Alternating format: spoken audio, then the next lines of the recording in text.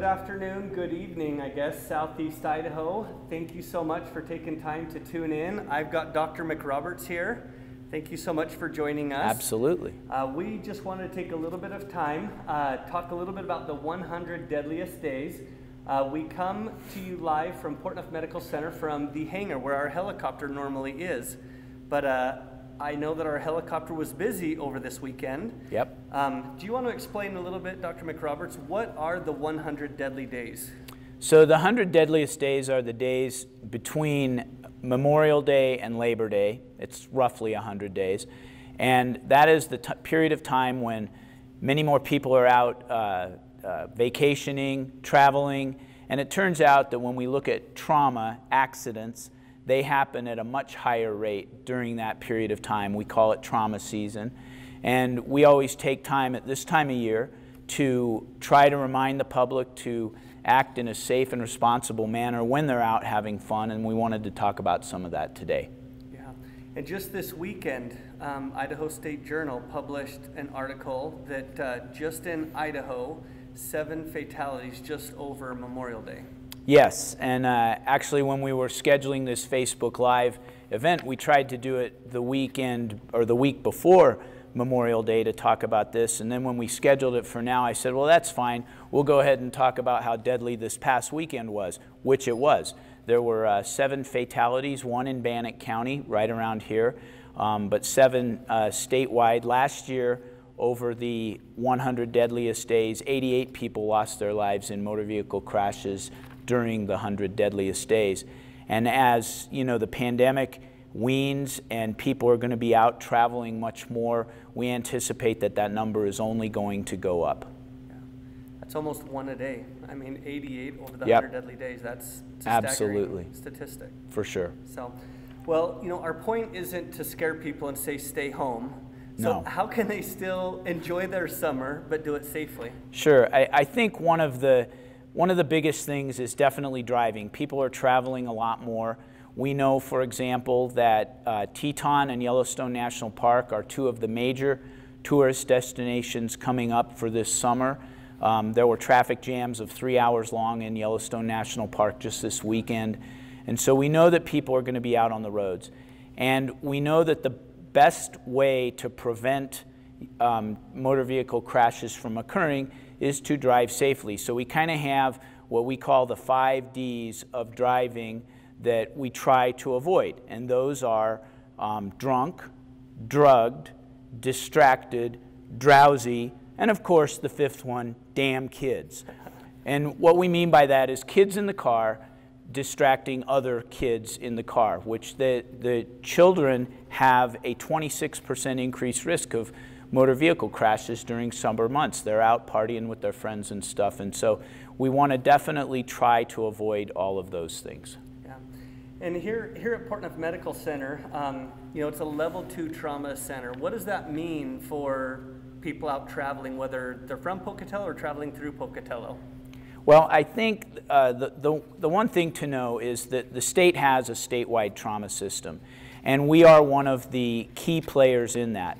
We are a verified trauma center. That means the American College of Surgeons comes in here every 3 years, and they'll be here this fall, to verify all of the care that we provide, that we have all of the resources available 24/7, that we have our life flight crew here available again 24/7, and that we really have a system in place. You know, I like to tell people, you know, trauma surgery and taking care of trauma patients is a team sport. You have to have all sorts of radiology, laboratory, ICU, operating room. You have to have everybody involved to be able to play the game. And so it's our job to make sure that we put the team together to be able to provide that care at all times. Okay, great. And then we kind of talked about these with the 5 Ds. You know, as far as traveling, what would you say about, you know, ATV accidents, motorcycle, bicycle, you know, kind of that backwoods sporting type stuff? Well, I've recently become accustomed to just telling people every time I see them, I'm like, wear your seatbelt, leave your phone alone, wear your helmet, you know, practice general good safety. We were looking at some of the points before this event, and we noted that motorcyclists are 79% less likely to get in a motorcycle crash if they take a motorcycle safety course. And so it's just practicing good, safe, common sense things.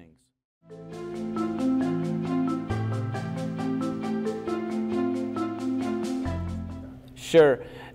That's a great question.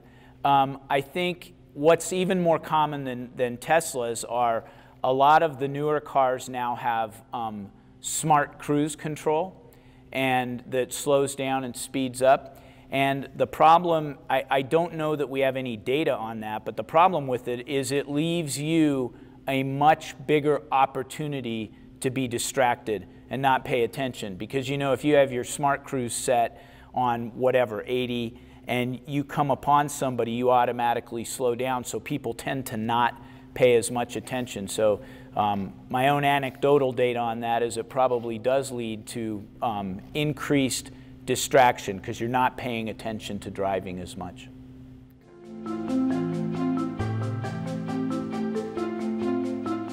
Between car and ATV, it's definitely car accidents for sure, no question about that. The most common injury actually that we see is a fall. That's the most frequent way people get injured, is falling down. And so again, that goes with being fit for fall. You want to make sure that you're aware of your surroundings and stuff like that. So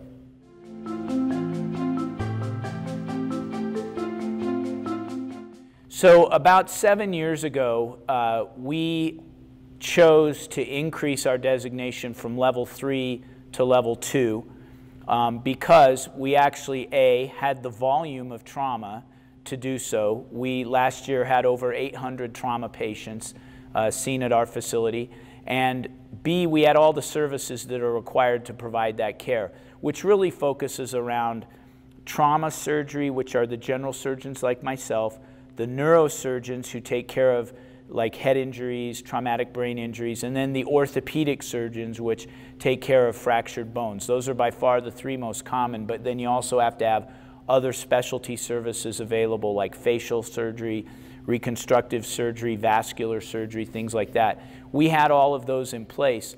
And really the right thing to do is, if you're providing the highest level of care, you get an independent outside agency like the American College of Surgeons to come in and verify that you're providing that excellent care. So it's really for the community, for sure.